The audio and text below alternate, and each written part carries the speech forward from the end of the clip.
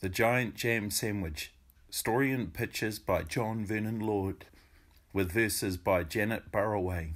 One hot summer in Itching Down, 4 million wasps flew into town. They drove the picnickers away. They chased the farmers from their hay. They stung Lord Swell on his fat, bald pate. They dived and hummed and buzzed and ate. And the noisy, nasty nuisance grew, till the villagers cried, "What can we do?" So they called a meeting in the village hall, and Mayor Muddlenut asked them all, "What can we do?" And they said, "Good question," but nobody had a good suggestion. Then Bap the baker leaped to his feet and cried, "What do wasps like to eat?" "Strawberry jam." "Now wait a minute. If we made a giant sandwich, we could trap them in it." The gentlemen cheered, the ladies squealed, and Farmer Seed said, "Yours my field." Bap gave instructions for making of the dough. Mix flour from above and yeast from below, salt from the seaside, water from the spout. Now thump it, bump it, bang it about.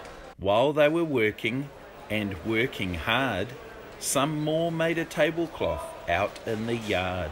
When they were done, the dough was left to rise, till the loaf was a mountain in shape and size. They hitched it up with a bit of fuss to tractors, cars, and the village bus, and took it to the oven they had made on the hill, 50 cookers in an old brick mill. For hours and hours they let it cook. It swelled inside till the windows shook. It was piping hot when they took it out, and the villagers raised a mighty shout. "Isn't it crusty? Aren't we clever?" But the wasps were just as bad as ever. The loaf was left to cool, and then the people watched while 6 strong men took a great big saw and sliced right through. Everybody clapped, and they cut slice too. The village bus, they all agreed, would spoil the fields of Farmer Seed. So 8 fine horses pulled the bread to where the picnic cloth was spread. A truck drew up and dumped out butter, and they spread it out with a flap and a flutter. Spoons and spades, slap and slam, and they did the same with the strawberry jam.